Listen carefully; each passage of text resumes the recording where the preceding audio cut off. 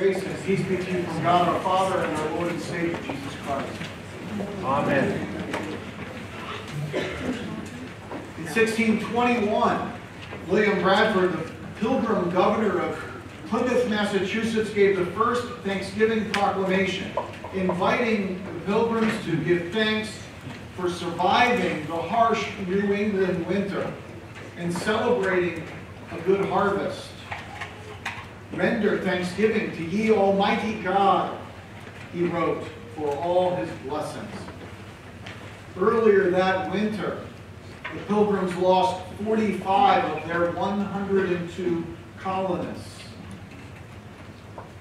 In 1863, Abraham Lincoln reinstituted the presidential Thanksgiving proclamation in the middle of the Civil War, asking for people both to offer thanks to God for all his benefits, but also national penance in the midst of such a terrible conflict that had taken so many of their countrymen. In 1942, Franklin Delano Roosevelt, in the midst of the Second World War, quoted the 23rd Psalm, in which God is shown as a shepherd, leading us through the valley of the shadow of death, and recognizing the goodness and mercy that follows us all the days of our life. In spite of these desperate circumstances, each of these chose to thank God for his abundance. How do you view life? Is it through the lens of abundance or the lens of scarcity? 20th century French philosopher Jean-Paul Sartre, in his book, The Critique of Dialectical Reason, posits that it is scarcity that is the overriding rule of life, the lens by which most people view the world and their existence. Scarcity thinking deprives people of the ability to be able to make choices that might be available to them, thus diminishing, Jean-Paul says, their freedom and their humanity. The lens of scarcity is the glass half empty. It's lamenting about what we don't have. In this, we see risk as something to be avoided or something that's just downright bad. And we create for ourselves these comfort zones, and we get stuck in them. There's not enough of anything, and we're not willing to go beyond the comfort zones for possibilities. In scarcity thinking, we see resources that are limited: time, money, opportunities. And like with a clenched fist, we try to hold on to whatever we have. We hold back instead of sharing. We live in our fears because we're afraid we might lose something. But even before there's even the opportunity to lose, possibilities are dead on arrival. Living in our fears is a terrible way to live. By contrast, the lens of abundance sees the glass half full. We see greater possibilities. We still have our comfort zones, but the walls are permeable. We can kind of go in and out as we need to, looking for possibilities. There's a sense of abundance, that there's plenty to go around and that there always will be.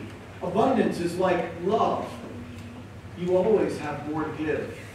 You always have more to share. One lives a life of generosity with open hands and open hearts to provide for the needs of others. And we are alive to faith. We experience greater happiness.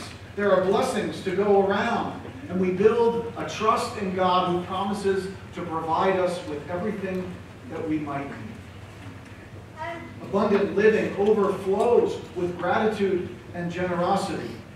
The word gratitude comes from the Latin gratia, which literally means grace.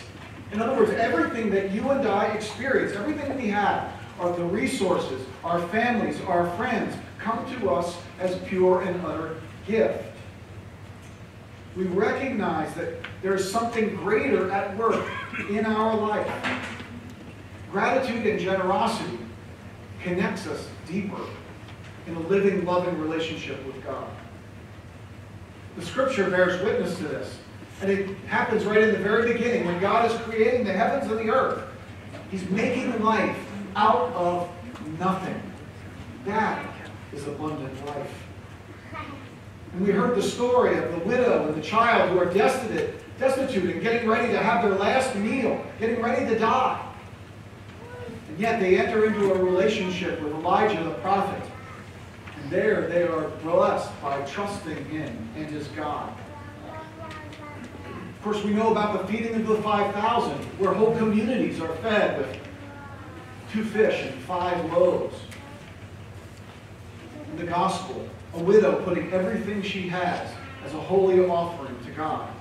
And the very life of Jesus is the ultimate example of abundant living through his life, death, and resurrection, a sacrifice so that the whole world might know God and might live. And yet God knows how quickly we can forget, how quickly we can let scarcity scare us. Remember how I brought you out of slavery, a phrase that we hear in the Old Testament over and over and over again. Or Jesus, do this in remembrance of me. The word remember and its variations are used over 240 times in the Bible. You and I, as people of God, are to remember. Remember God's grace. Remember his mercy. Remember his forgiveness and his love and the purpose that he gives each and every one of us. We are to remember, especially when things go bad. Remember when things seem desperate. Remember when resources seem limited. Our God is doing wonderful things in and through this ministry that you and I share. The people of God are offering their time. They're going into the city to tutor kids, going into prisons to share the Word of God, engaged in all sorts of community outreach and missions that are touching people all around the world. The people of God are offering their talents through using their musical gifts or their voices or their technical know-how or teaching children and adults. And the people of God are offering their treasures, supporting this congregation and this budget that we have of $1.5 million. But it's more than just money. Our budget represents as a roadmap for the things that are important to us. It's more than money. It's people. It's pastors, formation leaders, musicians, property and finance caretakers, the support of our volunteers and leaders in mission. And yet, if we're honest with ourselves, we recognize that our income has plateaued over the last 9 years. This at the same time that expenses and costs of living have risen. And as we get to this end of this year and look forward to next year, we recognize that they're filled with all sorts of challenges. But I believe that the biggest challenge that we face as a congregation will be what lens will we view life and ministry. Will it be a lens of scarcity or a lens of abundance? What lens will we put on? And what will be our response? I hope and pray that it will be a lens of abundance where we will see options and opportunities when facing challenges and obstacles.